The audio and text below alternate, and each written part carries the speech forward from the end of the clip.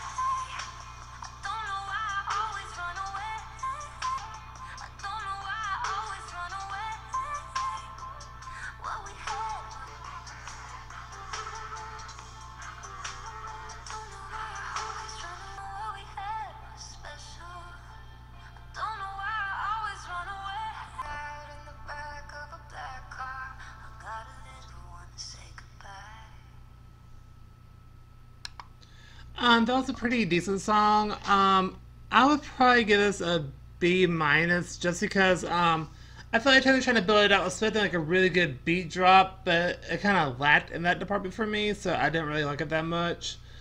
I do understand the message and I kind of like the message. It's like once I get to that perfect point, I mess it up and then I don't say goodbye. I just run away, and that's how I deal with stuff.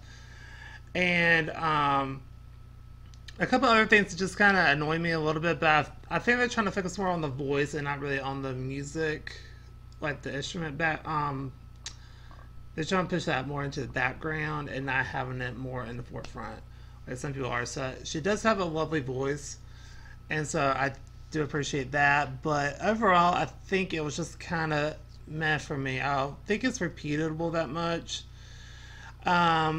Other than that, I think it's a decent song. It's definitely good. I didn't hate it, but I didn't love it. But there was good and bad parts, like I said earlier. So I think that's what I'm doing for this video. So if you like this video, please go to like, comment down below on what you think. Do you agree or disagree?